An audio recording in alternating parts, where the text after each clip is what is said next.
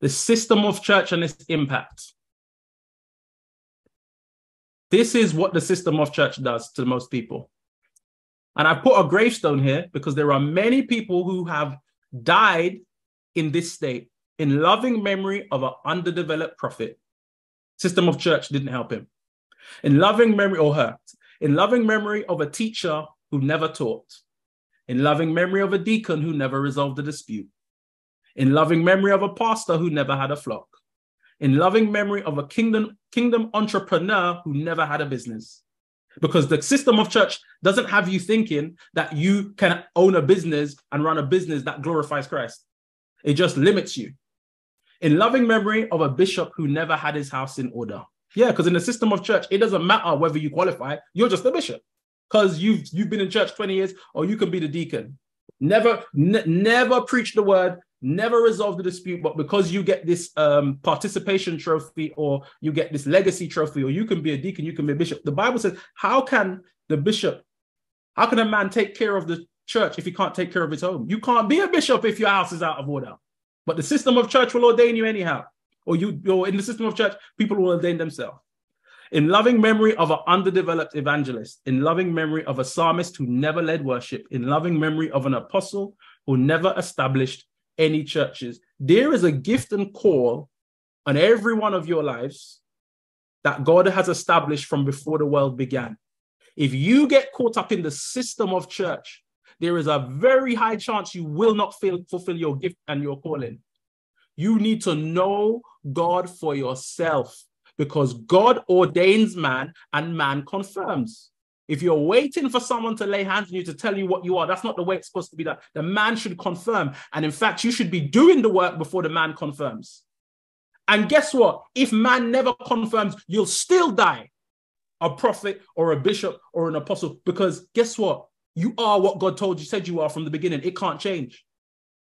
The pastor doesn't decide what your gift and calling is. That's not up to him. God never gave him that job. His job is to identify and to nurture the gift. So if the pastor won't recognize who you are, that's not a problem. Do the will of God. We have given too much power to men and have taken the power out of the hand of God to shape us and mold us. No man can decide what God has called you to be. God has ordained what you are to be. It's for you to find out. And it's for you to humble yourself, and God will put you around the people who are going to nurture your gift and your call, and who are going to expose it, and who are going to make sure that you fulfill your destiny and purpose. Yeah, God ordains man. Man don't ordain man. Man just confirms.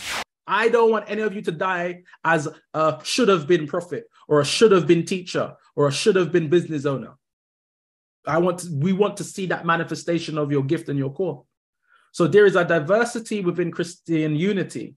While the church is one, there is a variety of spiritual gifts within, given for the church's benefit. Young people, I want you to be excited that God has a gift and a calling on your life. And I want you to start to pray.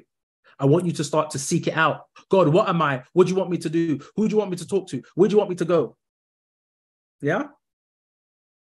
Grace is a spiritual gift. Every one of us has been granted some spiritual capability to serve God and contribute to the church's growth. According to the measure of the gift of Christ, Jesus determines what gift each believer is given and the amount and the measure of that gift. Two persons may be given the same gift, but one may have a greater measure of that gift than does the other, right?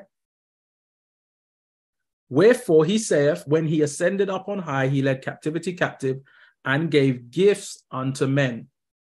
And he gave some apostles and some prophets and some evangelists and some pastors and some teachers.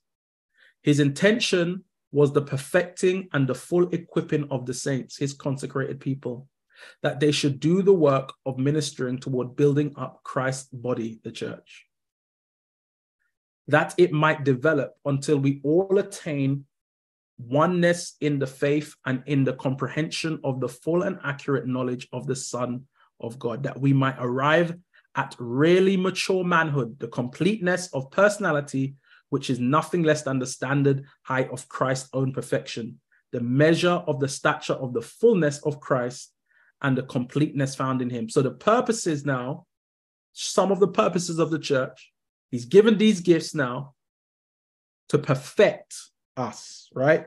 So that we are equipped to do the work of the ministry, to build up the body of Christ, that there might be spiritual growth and maturity, that we ultimately would be Christ-like.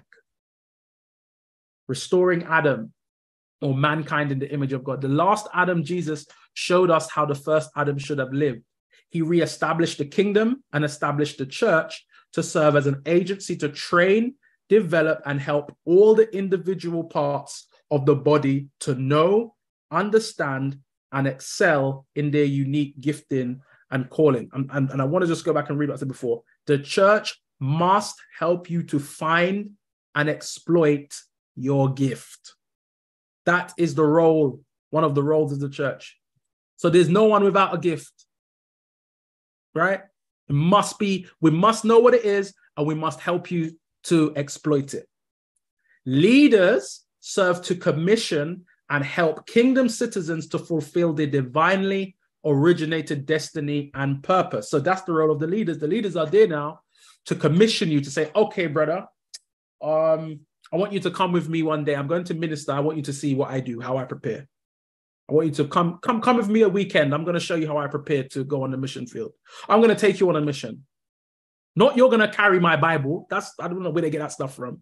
You're going to come with me and learn and show what I do. Not you're going to wipe my face with cloth. That's not training. We don't know where we get that nonsense from. That's the system. That's Catholic. Or wiping the man's head. Let him wipe his own head, or let his wife wipe his head. Not wiping people's head and carrying their Bible. It's garbage. Leaders do not create the believer's destiny or purpose. Who you are and what you should do comes from God. This is what I was saying before. Leaders are called to train, confirm, stir up, equip, and send people to do the work of ministry. Yeah? So like I said, the leader, don't look to your leader to create your calling. If the leader calls you a prophet and God hasn't ordained you a prophet, you're not a prophet. So you need to find out from God, and the leader should be confirming what you have already heard and what you're already doing. Yeah. A leader might come to you and say, you know what, I think you're gifted in this area. Yeah, that's fine. But it's not his decision. If he come and tells you that, he should have got that from God.